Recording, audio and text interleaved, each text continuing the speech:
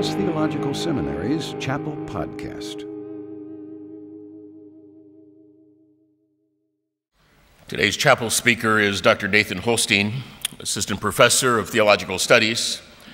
He received his BS from Louisiana State University, his THM from Dallas Seminary, and his PhD from the University of Aberdeen in Scotland.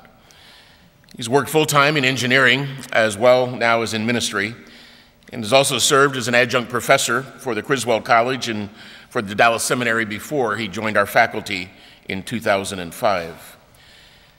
His interests include especially encouraging students to be fully engaged in the world outside the walls of the seminary. And he loves to discuss the development of theological systems, especially in Reformation and post-Reformation contexts. He and his wife and family are very active at the McKinney Church in Fort Worth. He's married to Janice, and they have 2 children. Would you join me in welcoming Dr. Nathan Holsteen to our chapel platform?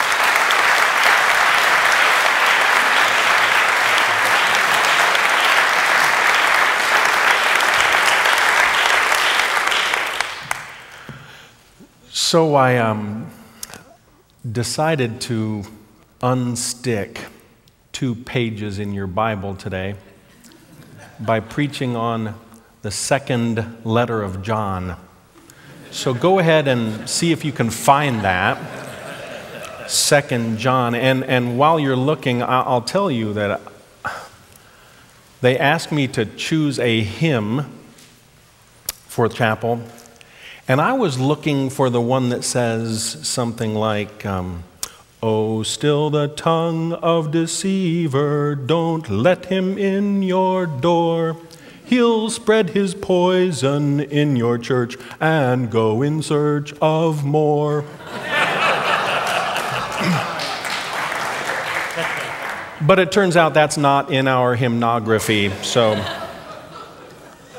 kind of a challenge to find a hymn that goes with 2 John. But we'll get to that in just a minute. Have you ever wondered where the phrase, "your name is mud," came from? Well, it turns out scholars argue about this, and you thought we argued about some weird things? Scholars argue about this, but one of the most popular stories is that it began with the assassination of President Abraham Lincoln. You remember the story, how John Wilkes Booth shot the president, jumped from the presidential box onto the stage at Ford Theater, and broke his left leg in the process. In his flight from the scene of the crime, in his flight from Washington, D.C., he ended up visiting southern Maryland and came across a doctor named Samuel Mudd, who set his leg. And to make a long story short, Dr. Mudd was eventually convicted of conspiring to assassinate the president. He was given a life sentence for his aid to Lincoln's assassin. The popular story is that it was the public contempt for Dr. Mudd's action that gave rise to the expression, "your name is mud." The strange thing about this story is that Dr. Mudd's descendants, his grandson, even as late as 1988, petitioned then President Reagan to set Dr. Mudd's conviction aside. Reagan apologetically refused, so Mudd persuaded the younger Mudd, because the older Mudd is gone by now. The younger Mudd persuaded 2 representatives to introduce a bill clearing his ancestor's name, but the bill failed in committee. Not to be deterred, the younger Mudd turned to the Army Board for Correction of Military Records, arguing that Mudd's conviction should be overturned since he should have been tried by a civilian court, when in actuality he was tried by a military court.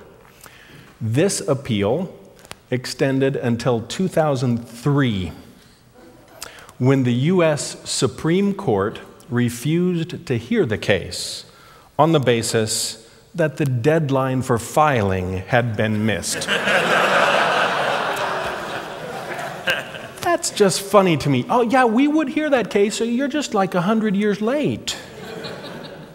All this, oh, by the way, the news is not good. His name is still mud. All this goes to show that apparently simple actions can be the cause of great misunderstanding, and well-intentioned deeds can produce grave results. And that, in a nutshell, is one of the lessons we learn from 2 John. So if you would turn to 2 John, I'd like to take a look at the guts of this letter. I'd like to read verses 7 through 11. This is 2 John, verses 7 through 11. For many deceivers have gone out in the world, those who do not acknowledge Jesus Christ as coming in the flesh. This is the deceiver and the Antichrist. Watch yourselves, that you do not lose what we have accomplished, but that you may receive a full reward. Anyone who goes too far and does not abide in the teaching of Christ does not have God. The one who abides in the teaching, he has both the Father and the Son. If anyone comes to you and does not bring this teaching, do not receive him into the house. Do not give him a greeting.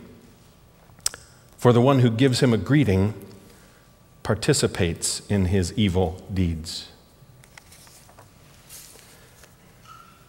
Not an easy passage, and now I regret having chosen it. There are a number of challenging issues in this passage, but I'd like to break it down into three major ideas. The first idea that we encounter here is the problem. There is a problem, and the problem seems at first glance to be pretty clear. The problem is a number of false teachers were traipsing about, leading folk astray. It's pretty easy, right? The problem with that reading is I don't think it captures what John is actually saying. There are a couple of phrases that might confuse us. First, the phrase, many deceivers have gone out into the world, apparently carries echoes of other Johannine thought arising from other Johannine passages. The phrase going out, which uses the aorist of exerkesthai. See, I was going to not stumble on that because there's all these Greek scholars over to my right. I'm not going to look, but are they doing okay? This aorist of exerkesthai might imply that the going out was actually a departure from the Johannine community. If this passage further is parallel to 1 John chapter 2, and you know the famous snippet, they went out from us. If there's a parallel there, then the point may well be the deceivers in view here are actually some from the Johannine community who no longer teach doctrine that conforms with truth. They're us.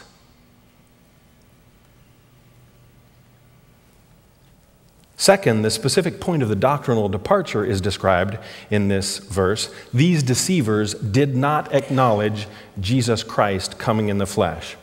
Now there's another exegetical challenge here, a grammatical challenge here, because the present participle coming might naturally expect to speak of the second coming of Christ. If I say they don't teach the coming of Christ, the normal slant might lead you to think I'm speaking of Jesus' second coming. But to take this as a reference to the second coming ruins the parallelism that numerous readers have seen between this passage and 1 John chapter 4, which uses the perfect participle to refer to Jesus having come in the flesh. By the way, you're in good company whichever way you go, but it seems to me that the coming in the flesh here is primarily a reference to Jesus' incarnation. It's his coming the first time. I should think that this teaching in 2 John is a preview of what we're going to later read in the Nicene Creed. Those famous words, by the power of the Holy Spirit, he became incarnate from the Virgin Mary. and was made man. Now we might have a clearer picture of the problem John is describing.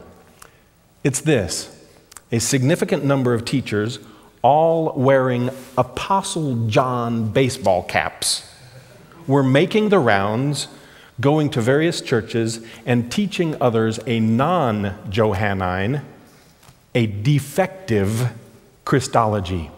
Oh, and by the way, as you know by now, it's all about the hat. Amen? So now we have a better understanding of the problem. The problem is not just that there are false teachers. We know more than that. There are false teachers that came from the community of faith. They were part of the community of faith. They were part of the Johannine community. And now they're going out and they're teaching something John cannot affirm: a sub-Christian Christology. Jesus has not come in the flesh. This is the problem, which leads us to the second idea, which is the challenge in verses 8 and 9. Watch yourselves, that you might not lose what we have accomplished, but that you may receive a full reward.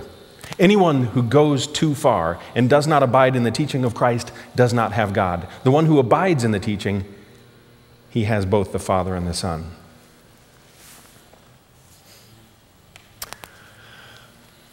I grew up in Topeka, Kansas, where nothing ever happens. Watching grass grow is the state sport. My friends and I all thought, when we graduate from high school, we're getting out of here. And it's only as I get much, much, much older that I realized Topeka is a great place to raise a family. But I'm off on a tangent. It's a great place, but it was, shall we say, just a little sheltered. So I left Topeka and enrolled at Louisiana State University in Baton Rouge, Louisiana. My first day, culture shock. In Kansas, we don't have surnames like Melanson, Boudreaux, Douay. In Baton Rouge, I found no one speaks English.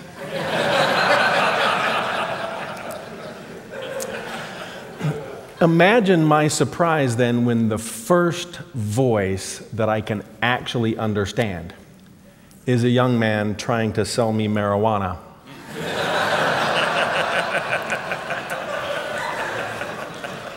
This is definitely a Toto, we're not in Kansas anymore moment. That was going too far. That was just, I was not ready for that. That was going too far. But hey, just to clear things up, before you draw the conclusion that everyone in Baton Rouge was a dope-smoking pothead, let me set the record straight. There were only a very few of those. It was just primarily the faculty.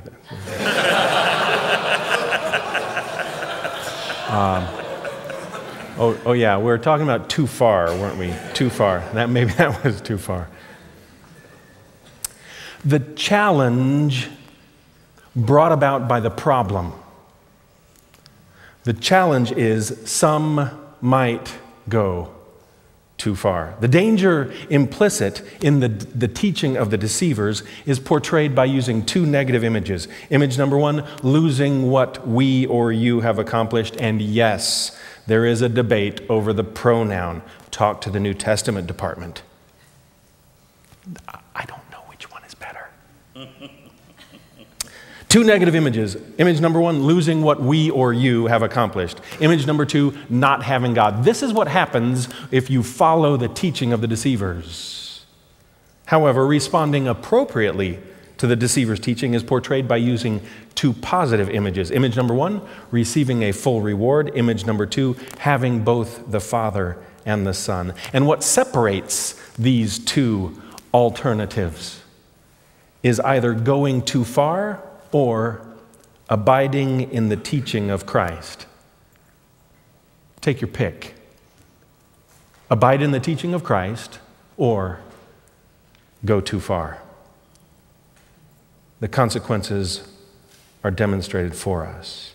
By the way, on this abiding in the teaching of Christ, on this phrase, many innocent droplets of ink have been spilt in discussions on the teaching of Christ. This is one of those places where you're going to use your courses in New Testament exegesis, wrestling with the objective genitive. Is this the teaching about Christ? Or the subjective genitive? Is this the teaching that comes from Christ?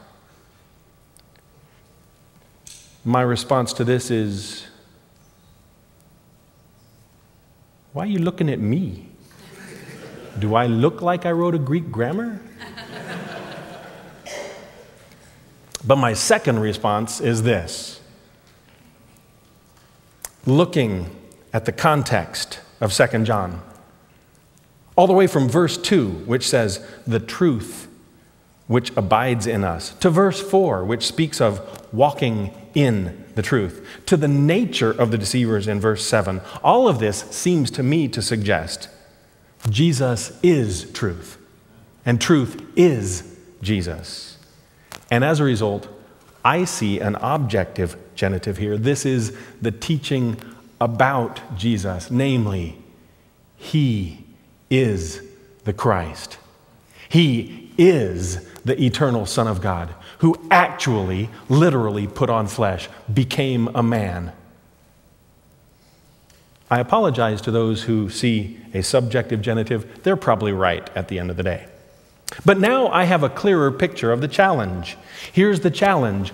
Do not under any circumstances purchase from one of these deceivers a sub-Christian Christology. If you do, you will not have a living relationship with God. If you stick with the truth, however, which is only found in the true Jesus, you will have a vital relationship with both Father and Son. So we've met the problem, we've seen the challenge, and John brings us to a command in verses 10 and 11. If anyone comes to you and does not bring this teaching, by the way, there's another reason I see an objective genitive. The teaching that Jesus is the Christ, the Son of the living God. If anyone comes to you and does not bring this teaching, do not receive him into the house. Do not give him a greeting, for the one who gives him a greeting participates in his evil deeds. And this, quite honestly, is the hardest part of the whole letter for me, because I immediately have in my mind this image of inviting someone into my home. I have a scriptural command that forbids me from giving someone like this a friendly wave. But I don't think this passage is encouraging incivility at the door of a private home. Two ideas seem to me to suggest a more contextually valid meaning. First, the word house, which is oikia here, could refer to the house of assembly, the place where the church met.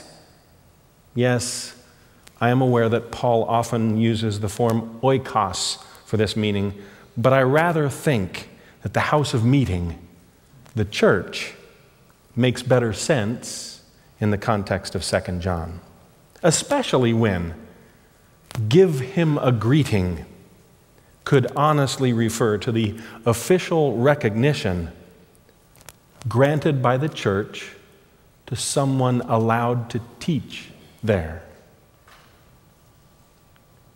Here's the crazy thought. When we invite someone to speak in chapel, there's an invisible affirmation that you don't even have to think about. You know it's there. Unless we say something specifically to the contrary, like, Dr. Holsteen is teaching today. Don't listen to him. Which I understand was making the rounds by email. But unless we say something like that, we give our implicit affirmation to those whom we invite to teach. And perhaps this is a better way of understanding do not give him a greeting. It's the official recognition that opens the door for the faithful in the church to not only listen to a visiting teacher, but to support that visiting teacher as he continues on his rounds. And so now, I think we have a better understanding of the command. It's not, don't say hi. It's not, slam the door in their face when they come to your home. I think it makes much better sense to say, do not allow anti-Christian teaching at your church, and do not aid deceiving teachers in their ministry of destruction. Or, if I may, insist on teachers who are distinctively Christian. Did I do that okay? Did I do that all right? By now, I think the application to your life and to my life, to your ministry and to my ministry, is clear. There are those today who wear the name of Christ, and yet they teach something that is not Christian. Do not let these deceivers teach in your ministry, and do not aid them in their ministry of deceit, or your name is mud. Will you pray with me?